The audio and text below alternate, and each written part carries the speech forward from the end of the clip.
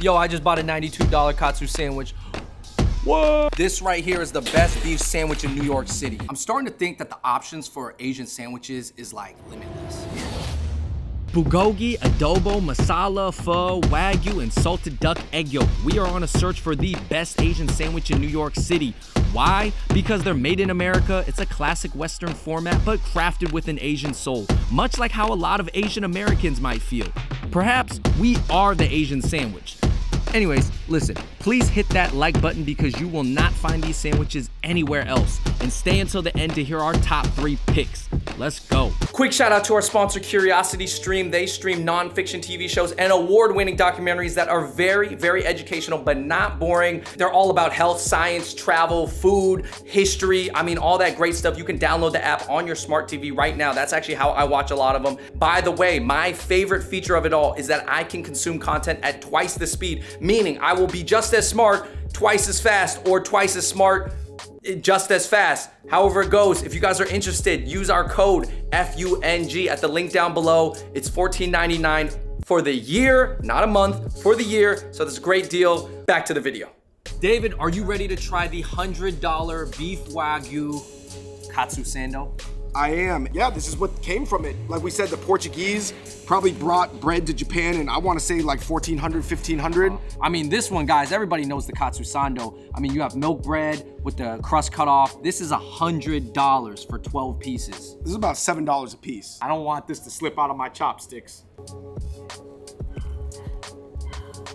What I like about that is that it has the texture of eating a piece of fat, but not just the fat flavor, because it's heavily marbled, but there is still beef meat in it. If you've had Wagyu before in any sense, this is like the top level. This is Miyazaki Wagyu flown in from Japan, not raised here in America. Right. Not just the bloodline that got imported. This is just straight from Japan. Nah, you got like, you know, Morimoto, like rubbing the cow's belly, feeding them certain things. Before we go on this crazy sandwich journey through Manhattan, David, would you say it was worth it?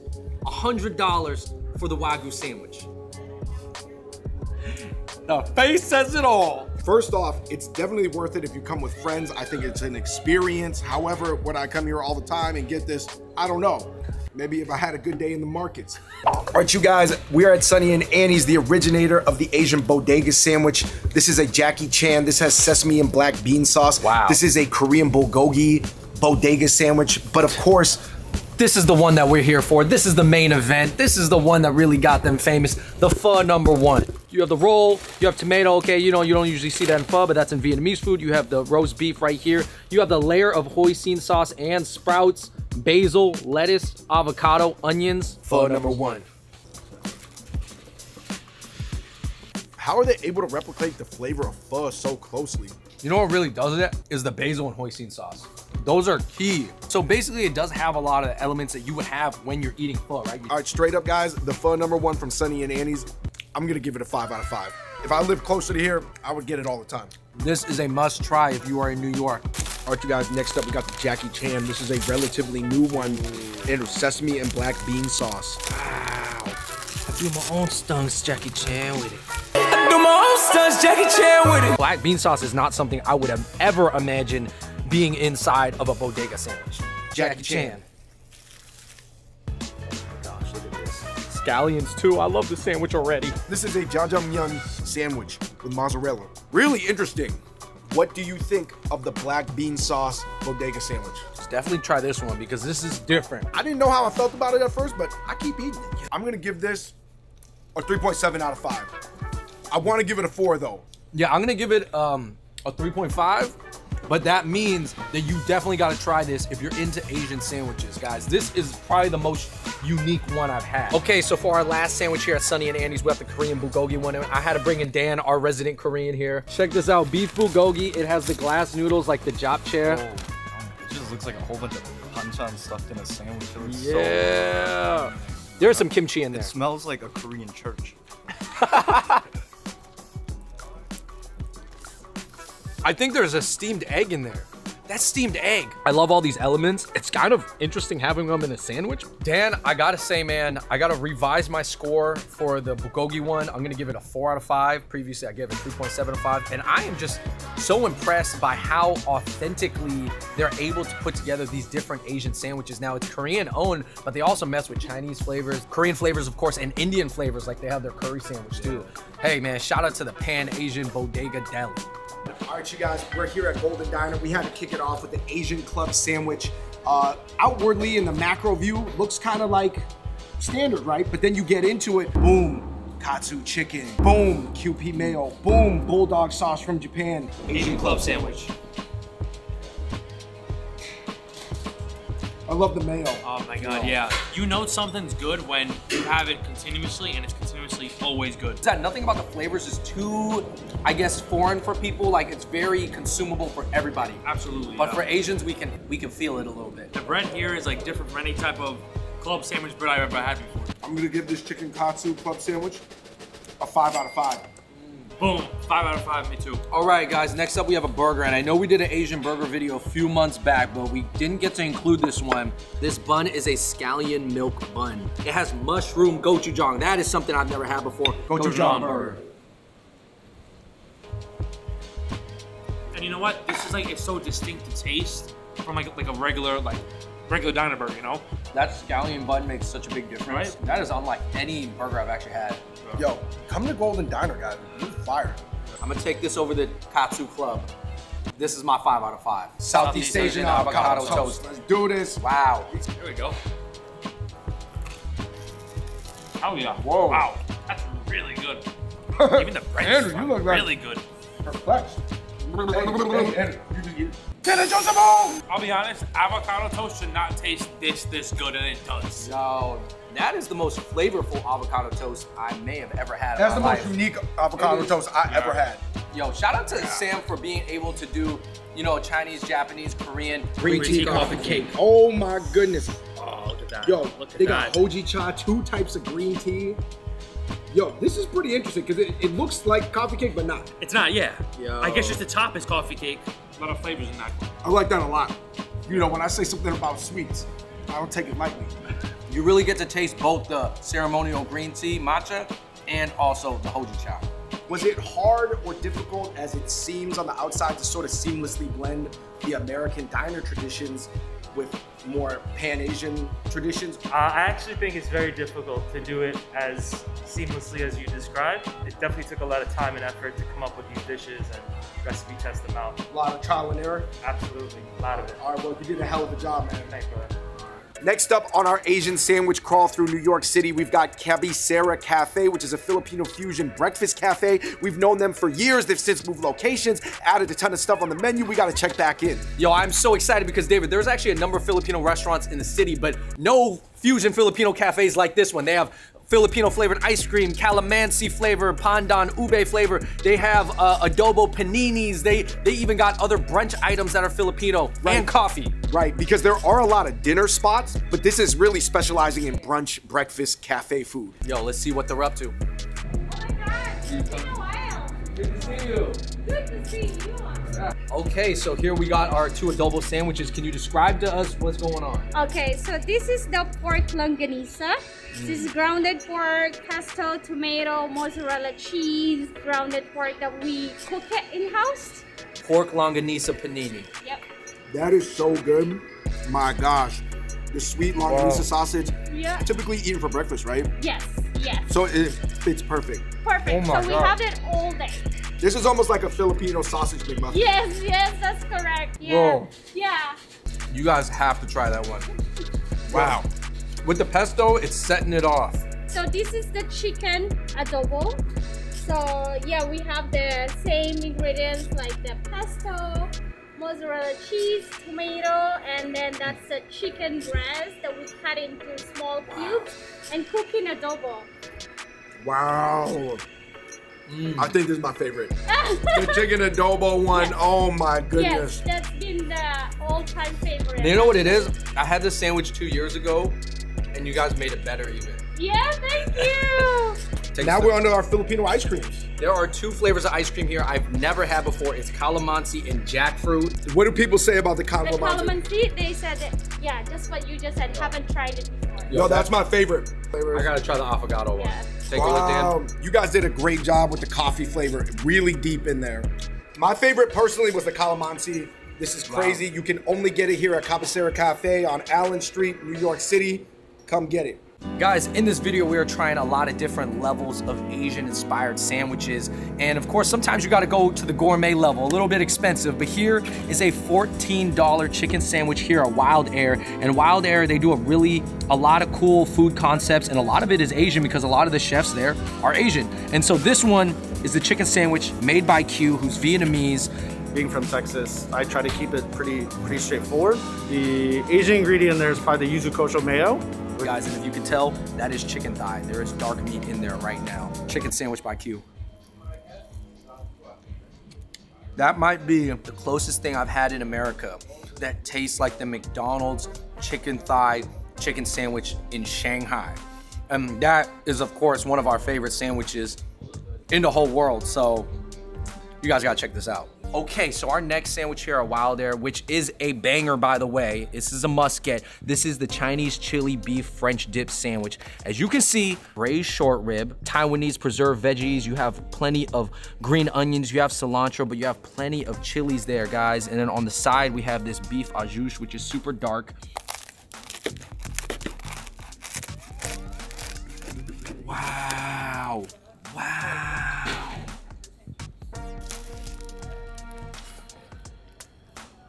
Nutty, spicy, juicy.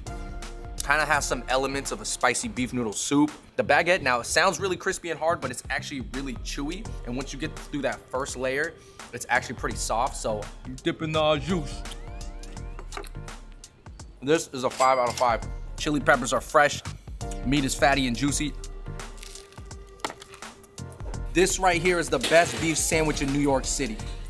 All right, I'm here at Saigon Social where, of course, Helen is whipping up the best Viet food with a twist here. It's marinated in fish sauce and lemongrass, kind of play off of a traditional lemongrass chicken dish that we usually eat with rice. I mean, this is her version of the chicken sandwich, and what I love most about it is that she is using chicken thigh, and you can tell because it's not only a little darker, but all the juices are flowing out on the bottom right there. Pickled jalapenos, I like that.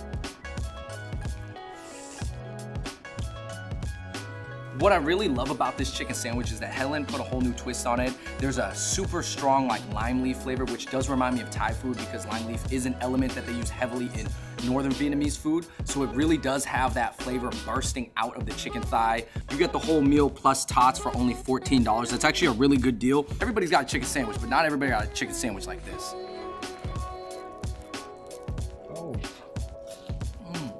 I'm starting to think that the options for Asian sandwiches is like limitless.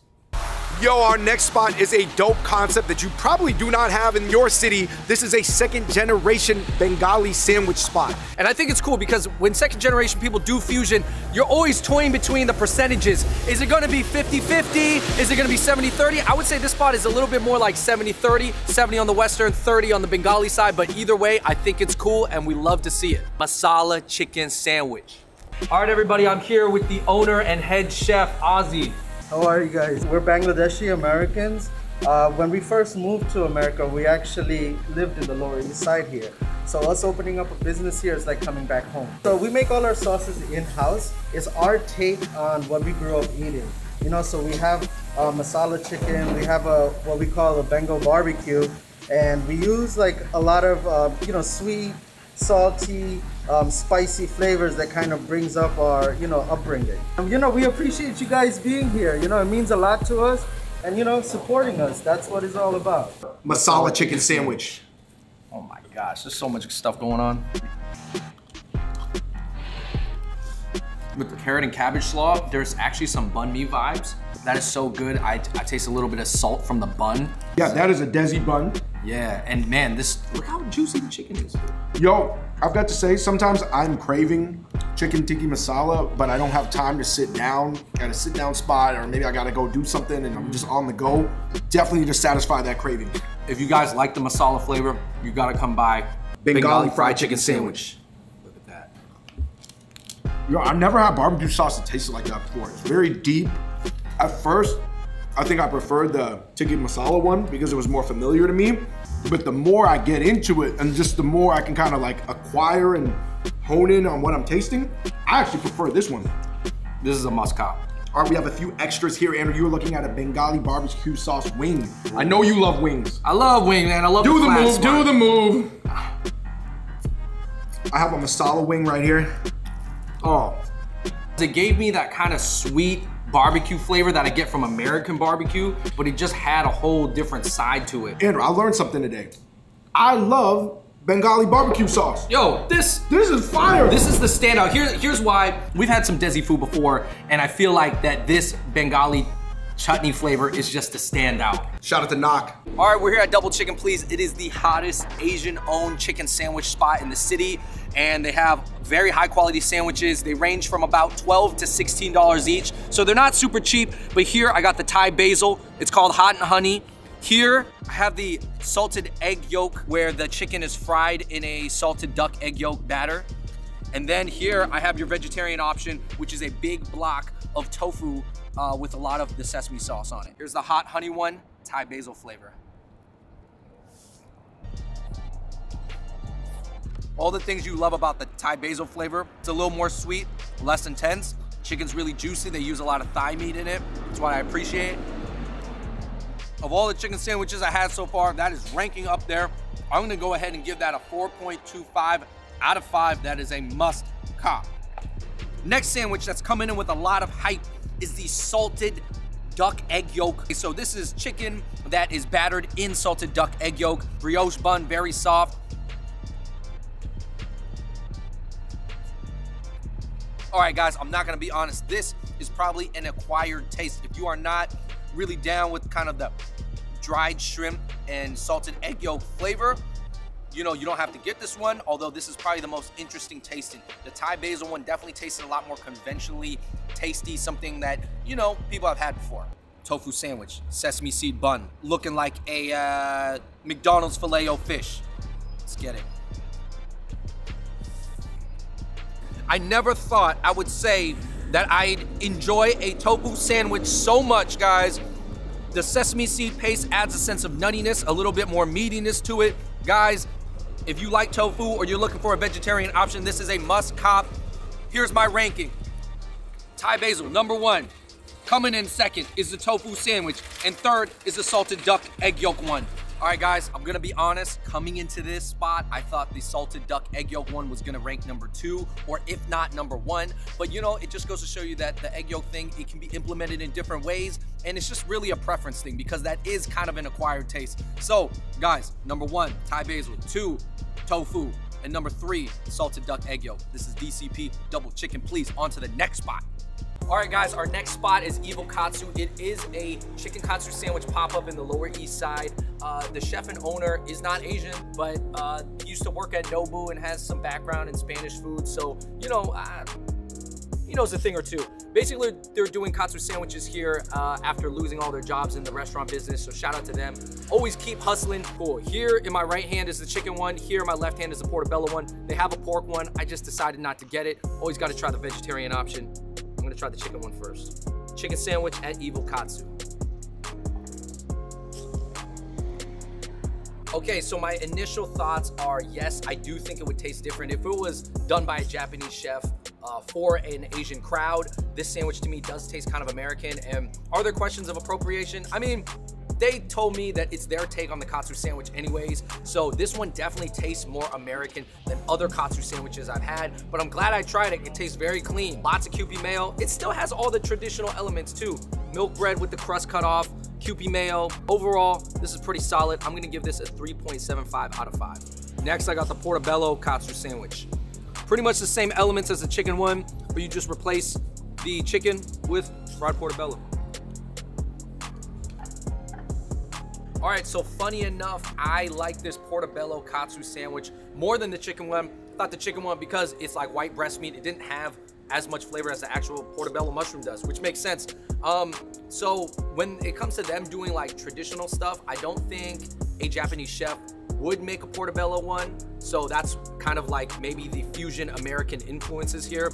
But you know, the origin of the katsu sandwich and katsu in general, there are already fusion elements from the schnitzel, and you know, I think a European guy was in Japan and kind of made this popular, so I'm not exactly sure. But either way, guys, it definitely tastes different than other katsu sandwiches I had. It tastes more American, but definitely get this portobello one. It will impress you, has lots of flavor. I'm with it. All right, so our next spot is CMB Cafe over in the East Village. Here I have this crazy pork belly and egg breakfast sandwich. Guys, the chef and owner is from Turkey. That's Western Asia. Yeah, it's definitely on the outside of what you would consider the Asian borders, but hey man, him being from Turkey, I think they are doing things a little differently here. That is a house-made hot sauce right here, fluffy egg, really big, thick cut pork belly. You have avocado and cheese. I added that. This is crazy. I mean, look, that's like an inch thick cut of pork belly right there. It's pretty hard to hold right now without the toothpick, but I'm going in for the bite. Pork belly egg sandwich, CMB Cafe. Oh, that is definitely the juiciest and fattiest pork belly sandwich, period, that I've ever had. And as you guys know, of course, Asians use a lot of pork belly, whether it's in Korean barbecue or roast pork. I think the chef being from Turkey, you know, he just thinking a little differently. Man, it's super fatty. You guys got to be ready, you know, to feel a little sleepy after this. But let me tell you this, that is delicious. I'm going to go ahead and give that a 4 out of 5. CMB Cafe over in the East Village by Tompkins Park. So throughout this video, we've seen that obviously, you know, Asians do actually have a lot of sandwiches out there, whether it's the banh mi or the Korean sandwiches from the deli or anything else. But definitely the Asian breakfast sandwich game is something that we're not that heavy in, minus some of the Hong Kong sandwiches that have like spam and egg in them, which do kind of look like katsu sandwiches because they cut the crust off. But definitely in this kind of like fusion Western style, I could see more Asian elements even being in there, whether that's like a sriracha hot sauce or like some type of other seasonings. I think it would be really cool to see that. So, I mean, hey man, Asian breakfast sandwiches, I think that might be the next wave. All right, you guys, next up on our Asian sandwich food crawl, we've actually got an Asian, I don't want to say it's avocado toast because there's no avocado, but like an Asian brunch items here at Sunday to Sunday. This used to be called the Wasabi Mama. That's like a wasabi emulsion, which is like a creamy salmon. Very, you know, you feel the Japanese influence. The owners here are Indian and Filipino, so this is pretty dope. Oh man, wow. It's almost like I'm eating like a sushi roll almost, like, right? We've heard that so many times, like a sushi roll on a piece of toast, is what I always say. All right, next up, we've got the Jolly Muffin. This is something I'm super excited to try. You got this, their version of XO sauce on here too. That's good. The food here at Sunday to Sunday is official. Yes. The Jolly Muffin so far, man, this is crack. Last but not least, guys, you would not expect in a spot that looks like Sunday to Sunday for there to be a fried rice, but they do their own version of it. That's good. Oh my God. So good. Yeah, hold on. I gotta get another one of that. The egg? The egg, yeah. Oh, there's a lot going on in this dish. You guys put the Krispy Kreme on the egg, right, to make the egg crack?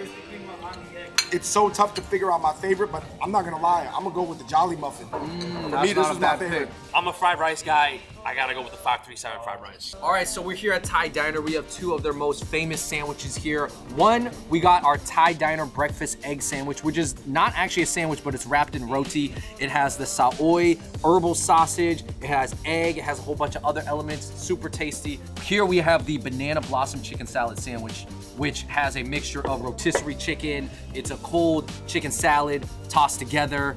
Marco, have you ever seen, you know, Asian fusion sandwiches like this? I never had. This is my first time ever, and I cannot wait. And I want that chicken salad on a bun. That's what I've been eyeing the whole time.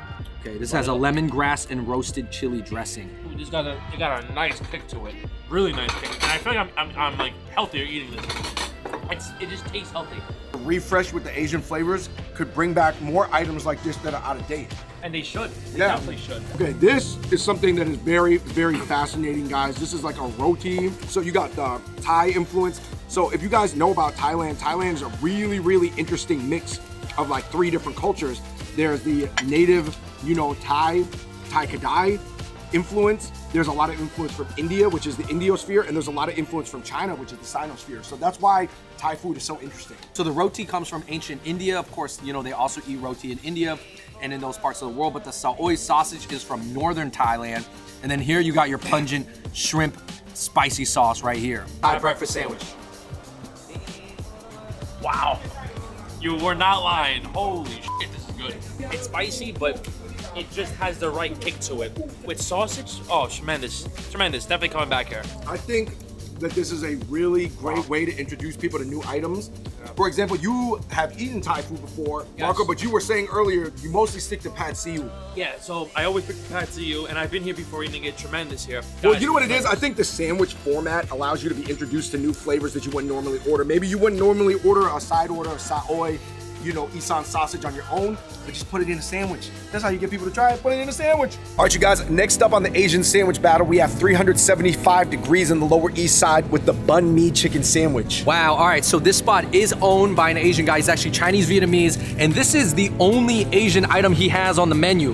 Most of the other items are not necessarily appealing to the Asian audience, but man, this is a banh mi chicken sandwich. I think that this is really interesting because you would not think that this would work in a way, right? Because banh mi, burgers, you're thinking beef, you're thinking pork, things that you typically put in a banh mi. From what I know, Andrew, the grilled chicken banh mi is a little bit more of a newer invention. Yo, so here's what you have. You have a layer of the daikon and carrot slaw. On top, you have the jalapeno salsa. You have the fried chicken breast. You have some sriracha mayo, and then you have lettuce. All on a potato bun. Let's do it. Banh mi chicken sandwich. Really interesting. I gotta take another bite. It almost tastes like a little bit like a different Vietnamese dish, not necessarily a banh mi. Yeah, so David, Vietnamese actually have this sauce and it's hard to find. It's this green sauce that you put on some of the seafood, like the clams and the scallops. I forgot what it's called. I'm gonna pop up a picture. But that's what this jalapeno salsa tastes like. And to be honest, that sauce also kind of tastes a little Latino, so it's like a little Peruvian as well. So to be honest, yo, this sandwich is good. It doesn't really taste like a banh mi, but it's pretty fire. It tastes really fresh and it sort of contrasts with the greasiness of the fried chicken patty. It is white meat. Overall, I'm gonna give it a 3.75 out of 5. If they would have used dark meat, I think it would have been maybe a 4 out of 5. I don't want to hold people to that standard because I know in America using dark meat for chicken sandwiches, it is tough. I would give this a 4 out of 5. I thought it was refreshing, had a little bit of spicy kick to it. Overall, it delivered what I want. Shout out to 375. We got another one. I'm about to go in on this. Oh my gosh, see, you keep eating it. You only gave it a 375. Just like the name, you gave it a 375. Just like the name. Hold on. Is it because it's named 375? It gets a 4. All right. It gets a 4. 375 gets a 4. Call it 400. All right, so that's it for our sandwich excursion. Doing this video really reminded me of why we live in New York City. You got all these highly trained chefs taking the common sandwich to the next level. I mean, it really shows you how deep certain aspects of Asian culture are, you know, making its way into mainstream America and kind of being considered cool. So our top picks that we will be ordering again soon are Wild Air's Chinese chili beef dip, Golden Diner's gochujang cheeseburger, Sunny and Annie's pho sandwich, and the Bengali chicken sandwich from Meat and Bread. But honestly, all of them were special in their own way, so you let us know in the comments down below if you have an idea for an Asian sandwich, and the most creative and delicious sounding recipe is gonna get pinned. Let me hear your thoughts. All right, everybody, thanks for watching. Hit subscribe, click that like button, and until next time, we out. Peace. Anything with this Bengal barbecue sauce, I'm giving it a 5 out of 5. Definitely come here and try it. This is a must cop.